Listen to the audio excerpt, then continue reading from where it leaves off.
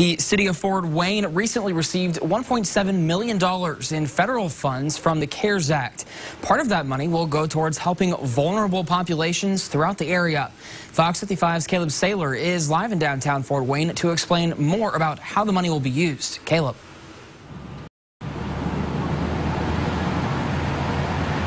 Discussions between local nonprofits in the city began all the way back in March on how to help those who are homeless during the pandemic.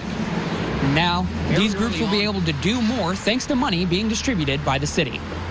Very early on, nonprofit groups like the United Way of Allen County, Bright Point, Blue Jacket, and Just Neighbors Interfaith identified those who are homeless or homing unstable as a group who could be hit hardest by the impacts of the pandemic.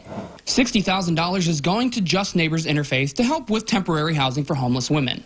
Another $60,000 will be offered to Bright Point.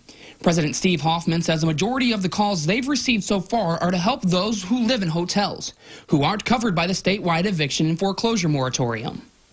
Quite frankly, a lot of programs, state funding and so forth kind of neglects, and the statewide moratorium neglects as well. So people that are living in hotels right now are not covered by the moratorium.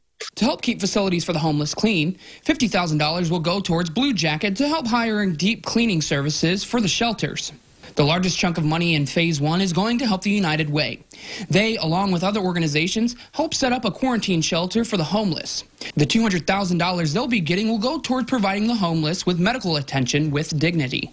At the quarantine center here locally, an individual gets their own room. They get internet access, television. They also get all hygiene items, 3 meals a day, security.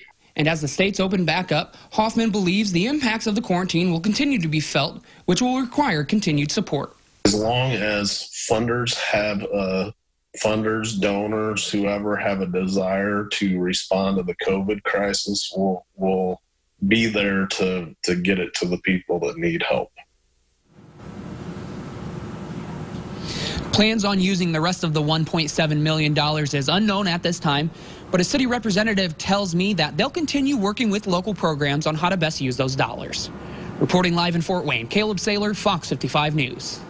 If you or someone you know needs assistance during this time, you're encouraged to call 211 to get connected to the services you need.